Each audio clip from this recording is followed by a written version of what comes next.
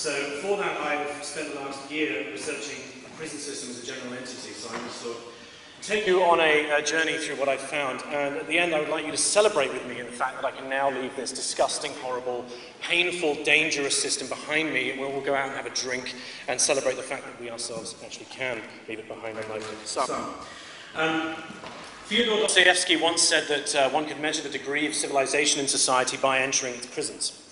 And while this may be true, I think that in all senses we see prison as separate from society, parallel to society, not somehow a product of that society, but a neighbouring entity.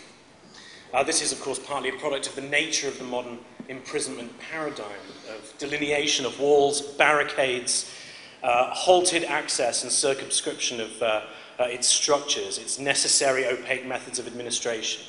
The anatomy of a prison system comes into existence or is defined by its separation from its surroundings, its cut-off from the external. At the same time, of course, these institutions we wish to understand, and the system as a totality, house what is seen by the general public as an alternative population, a branch of humanity that has transgressed whatever that society has placed into the paradigm of legal activity. This perception aids us in divorcing the prison system and the whole concept of the imprisonment system from our daily lives too. Few problematic consequences arise, I think, from this. First off, it has become very hard to criticize the prison system. You are less likely to see the root causes and consequences of social issues and the effect of social pressures on the people who ultimately become inmates in the prison system. If you don't see the prison system as a product of a certain kind of society, it's not independently involved, and yet we quietly slip into the habit of this impression. More specifically, and as I want to argue, all attempts at social criticism of the method of imprisonment need to flow from an understanding of the historical precedents that came to produce the prison. This is rarely done academically and never in mainstream media. This notion of separation also allows for the methods of the prison system to be transferred to a general society whilst maintaining a certain doublethink that these methods are not being used. Ever-increasing and ever-powerful surveillance is quite an embedded part of life now, and yet it goes unnoticed by many because we are, quote, outside the prison, and so therefore we must be free. Comparisons of the school system with the prison are met with a priori cynicism and are mostly made half-jokingly by students who are only quietly aware that the school system much more closely resembles the coercive organisation of prison than people would comfortably admit. But the reinforcer is there. You are not in a prison, you are outside it, and even though you may be in another social institution, the logic and methods of the prison system in your life are made to appear non-overlapping. You should be thankful that you are not in prison. This is a powerful enforcer against critical engagement with prison as well. Third and final effect of dividing up prison and society I want to dwell on at the beginning concerns the reform movement towards prison. While it may seem an odd thing to say, the debate against prison's various failings or successes is automatically framed as an argument for increasing its abilities. The demand for reform, improvements, inspections, accountability are all impulses of the same core values that gave birth to the prison itself. Thus, we easily slip into solving the problem of prisons with a debate framed within the assumptions of creating more imprisonment, in the sense that the attributes of surveillance, structured administration, and the demand for improvement and tracking of a subject that we see in the prison are all reasserted on the prison itself, magnifying it more. So, let's give prison the context we need in order to understand it. What came before the practice of the prison? What happened to people caught in transgressions of the law in pre-carceral days? And what were the developmental pressures of imprisonment? And how have they continued up to the present day? What does it actually mean in social terms to be living in a society that makes use of a prison system? In his book Discipline and Punish, The Birth of the Prison, Michel Foucault recalls a famous case of public execution in 1757 of a regicide named Robert-François Damiens. On the 1st of March 1757, Damiens, the regicide, was condemned to make the amende honorable before the main door of the Church of Paris, where he was to be taken and conveyed in a cart, wearing nothing but a shirt, holding a torch of burning wax weighing 2 pounds. Then, in said cart, to the Place de Grève, where on a scaffold that will be erected there, the flesh will be torn from his breasts, arms, thighs, and claves with red-hot pincers. His right hand holding the knife with which he committed the said parricide, burnt with sulphur, and on those places where the flesh will be torn away, poured molten lead, boiling oil, burning resin, wax, and sulfur melted together, and then his body drawn and quartered by 4 horses, and his limbs and body consumed by fire and reduced to ashes, and the ashes thrown to the winds. The account covers in detail the final moments of this goring. Then the executioner, his sleeves rolled up, took the steel pincers which had been especially made for the occasion and which were about 1.5 feet long, and pulled first at the calf of the right leg, then at the thigh, and from there at the 2 fleshy parts of the right arm, then at the breasts. Though a strong, sturdy fellow, the executioner found it so difficult to tear away the pieces of flesh that he set about the same spot 2 or 3 times, twisting the pincers as he did so. And what he took away formed at each part a wound about the size of a 6-pound crown piece. Stories like the one of Damien are extremely common for this time period, and of course for the hundreds to thousands of years before it. Indeed, in the pre-modern era, we often find stories of the beheaded treasonous characters from history having their heads placed on London Bridge's entrance. The stories of Henry VIII's misadventures towards his wives, the methods by which Guy Fawkes was placed on the rack and then ultimately hanged. These are common to our historical understandings, and I think it is with seemingly great relief that many parts of the world have now abandoned public torture and execution. On the face of it, this has been a humane move, informed by a desire not to see wanton, visceral bloodshed performed by the state on its own people. In those societies that have abandoned either the death penalty or any other overt public torture or execution. However, before we look at the move away from staged state violence, the following points need to be made which help us understand this transition. Public executions are just that, public. As a spectacle, the event consists of a singular criminal or defined set of criminals, usually raised on a stage for better viewing, surrounded by gazes of the onlookers. In fact, there are historical precedents of crowds of expectant onlookers rioting because a certain execution was held in private, or organized with limited or obstructed viewing. Such was the expectation of the public to have a visible event. The event is also explicitly ordered for and by and performed by agents of the state. The hanged man is not an aggressor so much as the showman for the crowd and an employee of the state. As is particularly the case with treason, the crimes that have been committed are seen as against the monarch or the head of state. The violent retribution that takes place is at once the expunging of the crime, often symbolically, as with Damien, whose hand held the knife with which the attempted murder of the king was made. It's also a reassertion of the power of the monarch or state head, which has been undermined by the transgression of one of the laws that the monarch has made, and which defines the power to which the serfs are indeed subject. The sovereign's power is acted out physically on the subject, and the gaze of the onlookers at once empowers the event as theatrical and noteworthy and central, whilst one would think also forming a strong negative reinforcement to the witnesses. This is what happens if you disobey the laws of the land. The move away from this kind of punishment to an organization of corrective institutionalization and surveillance is often considered as one driven by the Enlightenment or a new set of human-based values and understandings towards human behavior, or the nature of what we call evil. It is seen predominantly as the amelioration of the viciousness of the punitive mechanisms of the social order, a more human and humane form of interaction between society and the criminal individual. Indeed, the move from torture to punishment and imprisonment as the main corrective function occurred in Europe in under 80 years, making it a very speedy and almost sudden move in the force of punishment. It demonstrates that large changes in the social organization can happen, but in this case, the move was not driven predominantly by these values at all, but by something else. The morphing of societal methods of treating transgressions occurred in tandem with the development of an economy more closely founded on the ideas of private property and ownership. A reorganization of power occurred that relocated the point of application of power from the body, whose physicality was tied up with a more agricultural and labor-based economy, to what people often term the soul, or the more inner life of the delinquent products of that society. Thefts and other property-related crimes belong to the physical. But once more ideological crimes come into play, like an uptick in the amount of fraud that occurs as a market-based economy and a monetary paradigm begin to dominate, the more the power becomes effective if it is relocated to the behavioral rather than the physical side of the human being. Consequently, we see the following. The gallows are largely replaced by handcuffs, and the public spectacle that was overt punitive violence and state termination of bodies has now been replaced by an inverted spectacle that is worth noting. Where once the lone criminal was gazed upon by a multitude, by and by the institutional form of correction has inverted this model into the modern recognizable prison organization.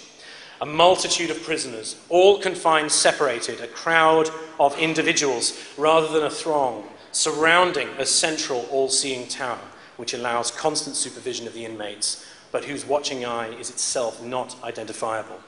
It is unseen, invisible. Indeed, as Foucault himself put it, visibility is a trap.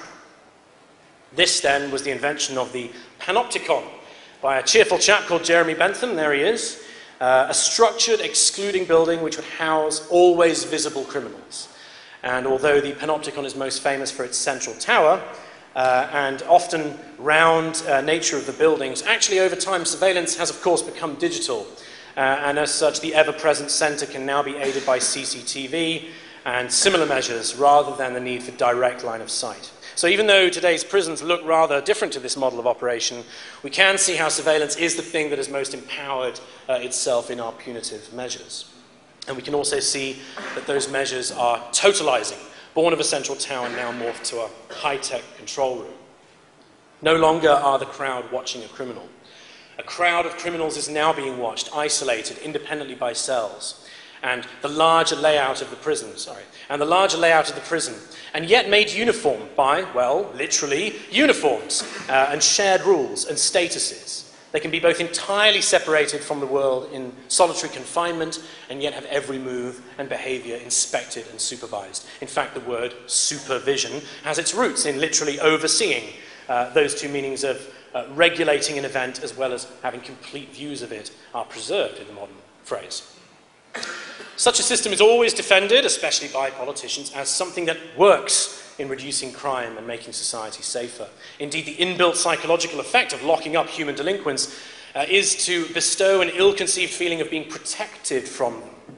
And indeed, this feeling of needing protection itself becomes an engine for the maintaining of such a system of punitive function. And incarceration is also broadly characterized in two ways which maintain its persistence as an accepted function in society. One is that the negative reinforcement.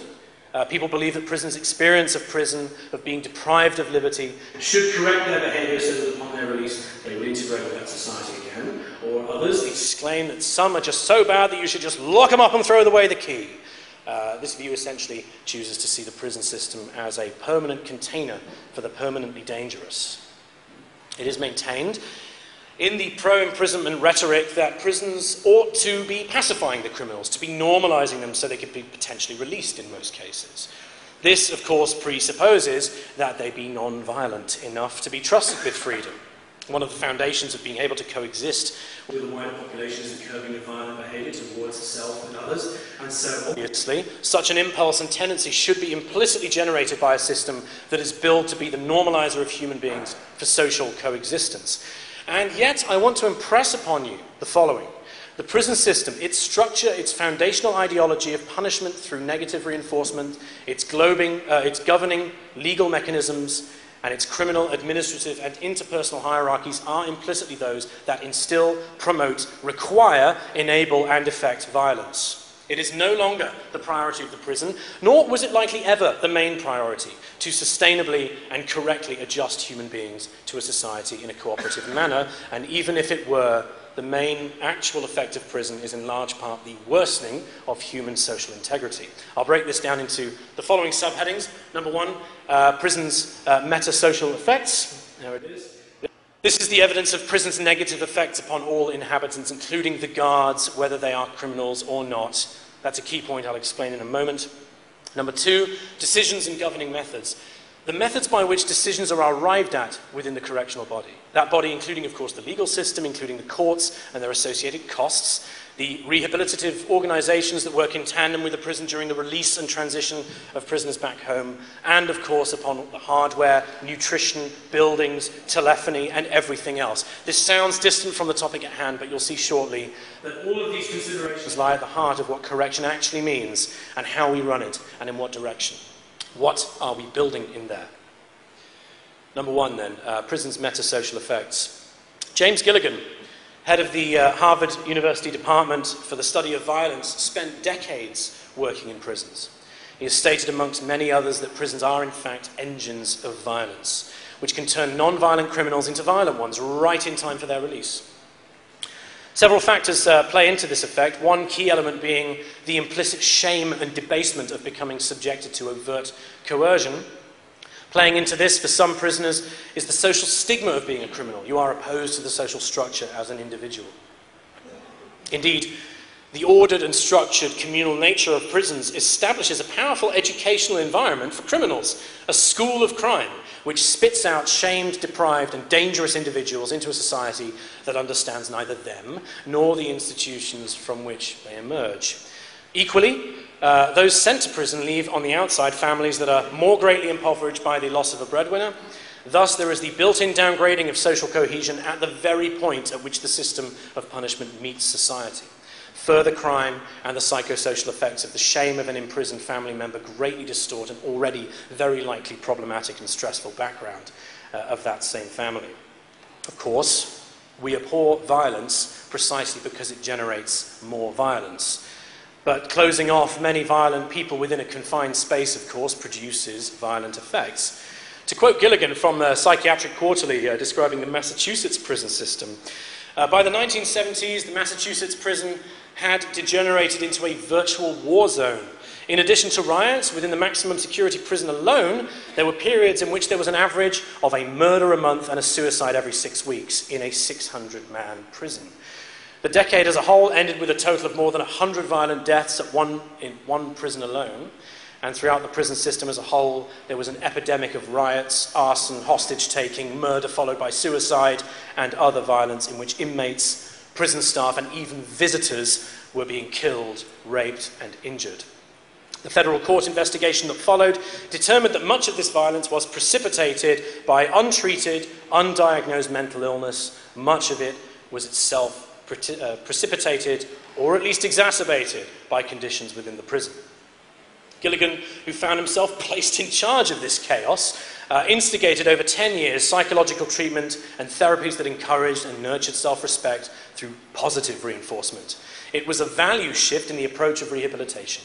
He reported that during the first 5 years of our program, there were no riots at any prison, though there were 2 serious hostage-taking incidents, both of which we were able to resolve without any deaths. No staff members or visitors were killed, though 7 inmates throughout the prison system as a whole died from homicide or suicide. During the second 5 years, there were no riots, no hostage-taking, 1 homicide, and 2 suicides. That is, there were some entire years with no violent deaths. Gilligan's project was, unfortunately, unravelled after 10 years with the refocusing of the new governor on reintroducing prisoners to the joys of busting rocks. We see the system resetting down to its origins, with a greater focus on structural violence regardless of provable outcome. But for this assertion to be valid, that the prison system is itself inherently a nurturer of violence, one would have to see non-violent people turn violent in a prison, for one. But most helpful would be to see the encouragement to violence might also manifest in a control scenario with non-criminals. Well, for the first point, that non-violent people may become violent, the US prison population is now at some 2 million people in strength. This population quadrupled in the 1980s, fueled by the war on drugs, mandatory minimum sentencing, which prolonged sentences on average to a preset term or longer, and by truth in sentencing, which more or less eliminates the ability for rewarding better behavior with parole or similar programs. The 3 strikes law also ensured that repeat offenders for crimes, including drug-related crimes, non-violent ones, would see a quicker jail time now as well as they'd be in for longer. Around half of US convicts are in for non-violent offences. Around 20% are in for drug offences. But as James Gilligan reminds us, most prisons do more to stimulate violence and crime than they do to prevent it. Prisons have often been termed schools for crime. I'd call them graduate schools for crime.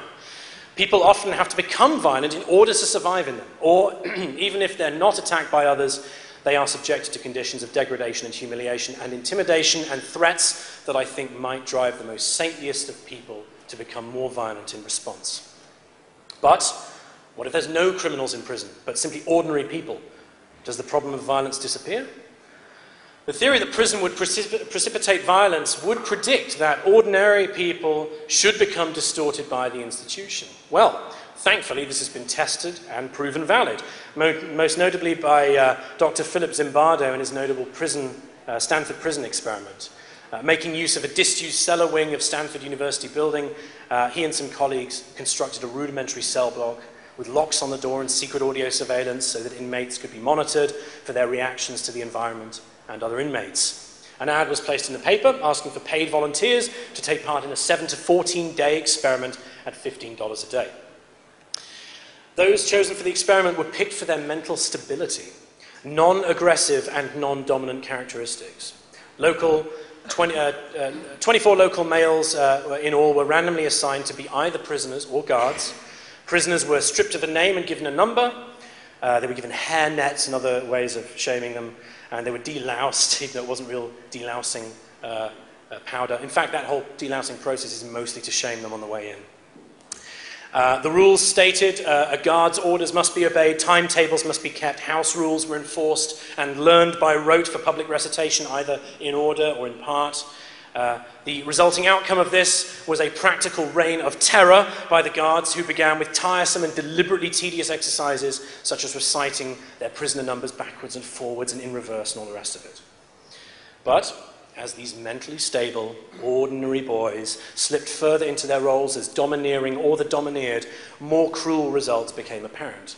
Clashes between inmates and guards, hunger strikes, disobedience, destruction of prison property, and inter-prisoner unrest soon gave rise to essentially forms of torture, cruelty, sleep deprivation, and more. One inmate folded after 2 days of subjection and was replaced. All forgot it was an experiment. One of the rules even stated that it would not be referred to as such. Even Zimbardo, as a fictional prison superintendent, ended up seeking snitches, convincing upset prisoners to stay on and subject themselves further, and so on. The experiment collapsed after 5 days. And does it remind you of anywhere? Google thinks so. That says Abu Ghraib. Of course, hand in hand with Zimbardo's experiment comes the direct association with Stanley Milgram, who we've had mentioned today. And indeed, Milgram and Zimbardo were at one time high school friends.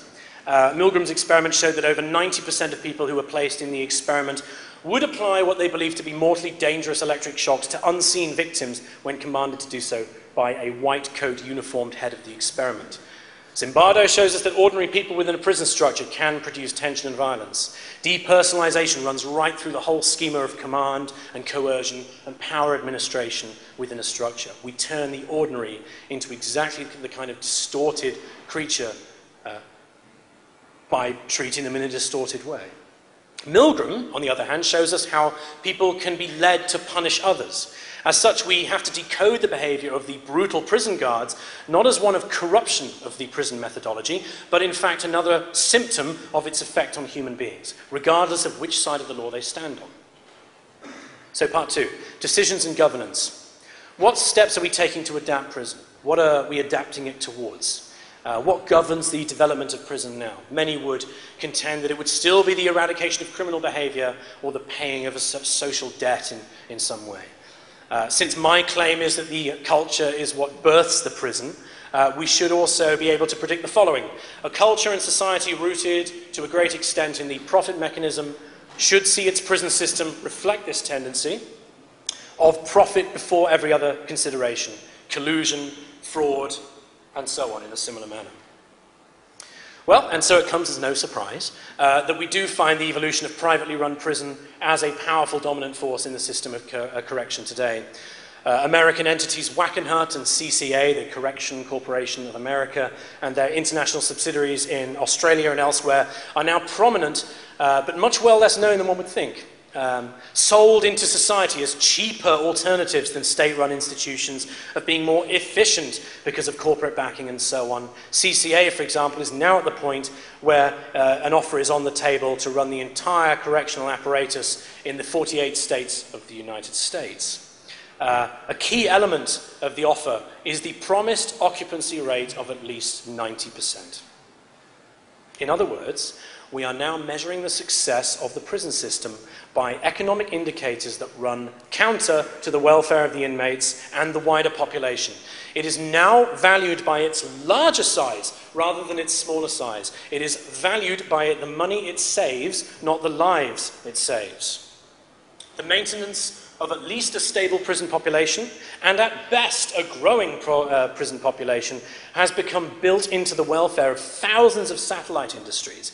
2 million prisoners eat 6 million meals a day, meaning literally a captive audience for catering services. The telephony company Sprint has made large contracts with prisons to provide communication services. Inmates get sick, allowing for private health companies to thrive servicing the population. Wackenhut and CCA trade their stock on Wall Street based on the size of the prisoner population. The larger, the better for the economy. Now, I already mentioned the 3 US laws, the 3 strikes law, truth in sentencing, mandatory minimum sentencing, all of which have an effect on prison population. It's interesting to note that these laws, and many like them, are actually drafted by an organization called the American Legislative Exchange Council, or amusingly, ALEC for short.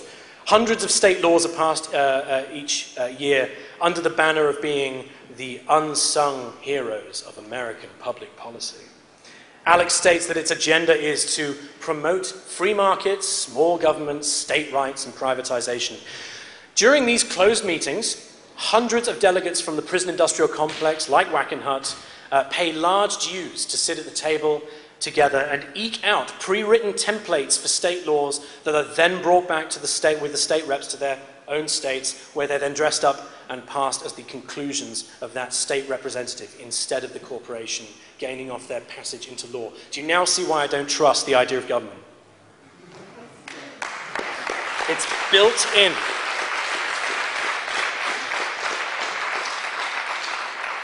Truth in sentencing and widely spread mandatory minimum sentencing and the 3 strikes law are all laws which have been promoted heavily into acceptance by ALEC's Criminal Justice Task Force, which included CCA, which now claim as of last year to have left ALEC, and others, in a bid to ensure a growing and robust prison population, which in turn ensures the viability of the private prison enterprises involved.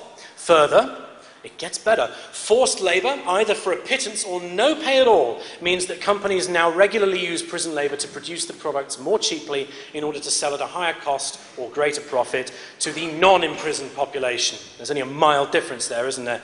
This is, of course, more economically efficient if profit is your guiding light, not if we're talking about the viability of prison as a tool for social rehabilitation. This should be termed what it is, ladies and gentlemen, slavery 2.0. It is the wholesale refocusing of the measure of success of this system into economic indicators that are based on deprivation, restricted access, and control in the first place. And it has spread to corporate prisons in the UK, Australia, and beyond. And if prison is a microcosm of the society, as James Gilligan has stated in his book, Preventing Violence, and which Dostoevsky essentially alludes to in my opening quotation of him, then we can expect this to magnify as our paradigm becomes more predatory and as the dominant for-profit forces seek to own and deflect media attention and influence policy, as we have come to expect from every other avenue which has been taken and profitized and commodified and altered into a machine for economic viability instead of viability.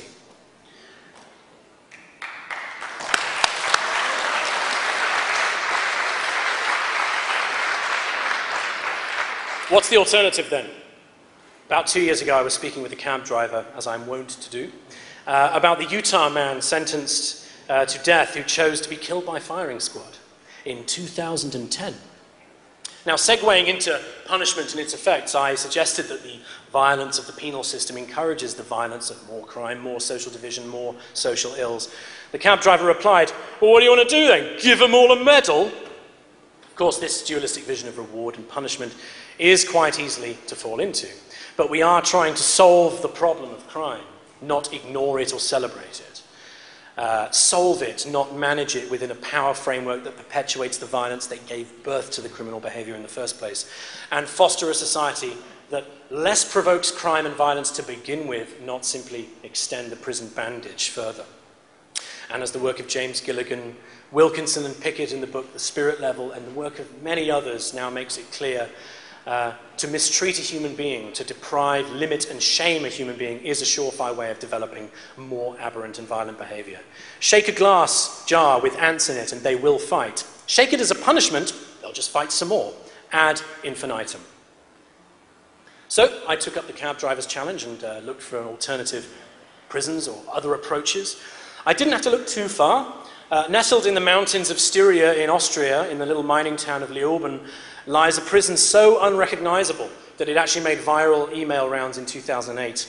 Comments to the effect of, well, perhaps I should go and commit some crime so I can get into this holiday camp, were rife in the description and even ended up echoed under the byline of a New York Times article that described the prison and talked to the architect. So I thought I'd go and have a look at this place and ask the prison warden what his thoughts on the feasibility, function, and the role of prison was. So, ladies and gentlemen, I went to prison, which I'm sure you're pleased about. Magister Manfred Giesauf and the chief guard both gave 2 generous hours of their time, allowed me to record our interview, and even showed me around the prison. It features a library, built-in artworks into the wall space that were designed to be added to by prisoners, exercise rooms and outdoor areas which allow the prisoners to become used to seeing distance. That's something you don't get and people forget. We take distance for granted. The whole edifice is glass structured to deliberately allow light in. Consequently, the prisoners, not shrouded in darkness, have at least some chance to feel that they're in an institution that is designed for rehabilitation. Consequent to the design, the courses on social reintegration offered to prisoners and the basic foundation of the prison's modus operandi, prisoner violence is much lower, as are the statistics on absenteeism for prison guards. It's about 1/4 of what absenteeism is for guards in normal prisons. So they're also not suffering. The basic tenet of this prison is literally unavoidable. Sandblasted onto the wall, it states, jeder dem seine Freiheit entzogen ist, muss menschlich und mit Achtung vor der dem Menschen innewohnenden Würde behandelt werden. All persons deprived of their liberty shall be treated with humanity and with respect for the inherent dignity of the human person. That comes from the International Covenant on Civil and Political Rights. Yeah, give them a round of applause.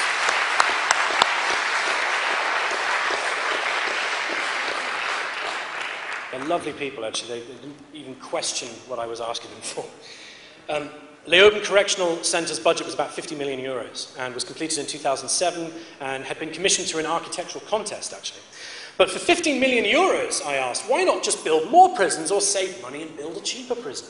After all, isn't being economical to do with saving money, cheapening processes, cutting services, trimming the fat? Well, the answer came. Well, it all depends on if you count in the social cost to the social economy. You can always build cheaper prisons. You may well build a prison whose edifice is cheaper. But if you run a prison like the American Supermax prisons, you build human time bombs. And they are released at some point too. And who knows what the social costs are of such an act. At the very least, we cannot release prisoners who are worse than they were when we received them. I'll admit that Leoben is not a complete test case for prison reform or alteration. There are no lifers in this system, and highly violent criminals are not sent there. Ironically, most of the criminals are there for monetary crimes, crimes which will most likely be repeated once they're on the outside, since they're not likely to receive good job prospects, and most likely have large debts for which they went to prison to begin with. It may be a gilded cage, but it is still a cage, and still limited in its use and abilities by the overall functioning, or indeed the dysfunction of the society that ends up populating its buildings. It's still a bandage, but a bandage we can learn from, and whose values come from the International Covenant on Civil and Political Rights. The rights of human beings, therefore, being the starting point from which to work, and not profit or cheapness or anything so absurdly slavish as the US, UK, or Australia's private prison enterprises.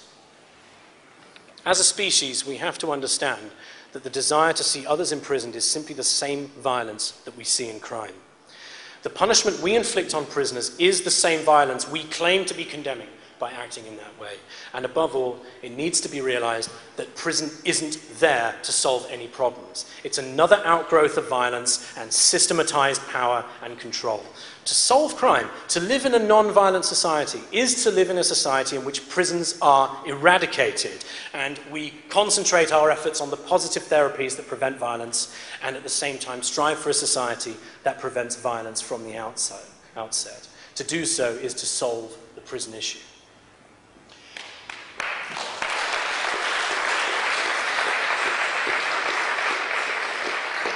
To base a physical institution on human rights is to seek the physical modification of that edifice in line with human needs. Sunlight, space, social interaction.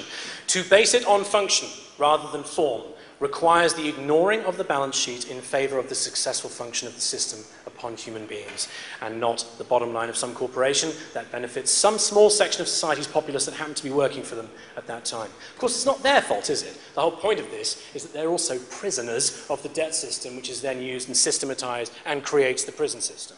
And above all, to solve the problem of crime is not to build more prisons, like is continually said on those question time things, any more than the solution to a disease is to spend more time in a hospital building rather than treat the illness that is debilitating and obstructing and undermining the body. The solution to disease is the eradication of healing of its non-functioning elements. The solution to the disease of crime and the illness of society is a ground-up reorientation of social function to halt the consequences of social malfunction, or what we call crime. Until then, we change nothing until we change ourselves and what we value, and we make it known. Currently, we service problems as cheaply and as forcefully as possible. As such, prison is a cheap service of a problem, not a correct fix to our issues of crime. Broadly speaking, prison is the social distillation of our attitudes to the human mind and the individual. And one day, if our cultural assumptions and economic principles grow to a solution-orientated scenario with respect to social cohesion and true sustainability, our future population will look back at our era with arguably more horror than we now look back on the prior societies of torture and brute violence like we did at the beginning of this presentation. For we had the scientific understandings of what works, and we did not act upon them. I want you to feel the gaze of future humanity, looking back onto our era now, looking back onto when you were alive. Place yourself in the future and look now backwards with the horror they will feel. And until we become the groundwork for that future population, they will not stop looking at us in horror and disbelief and with regret and pathos. For they will understand us better than we understand ourselves and our prisoners now. For them, indeed, we are all prisoners. Now, thank you very much. I'd like to thank all the speakers who spoke here today. Thank you. Stand up.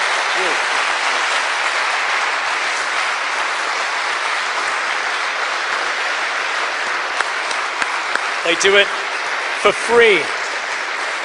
They do it because it's fun. And I would like to thank all of you for having come along. It's very kind of you. It is not taken for granted ever. We are going to go down the road to a pub. Please join us. It's only about 300 yards away on the other side of the road. It's on a corner. Sorry, I've forgotten the name of it.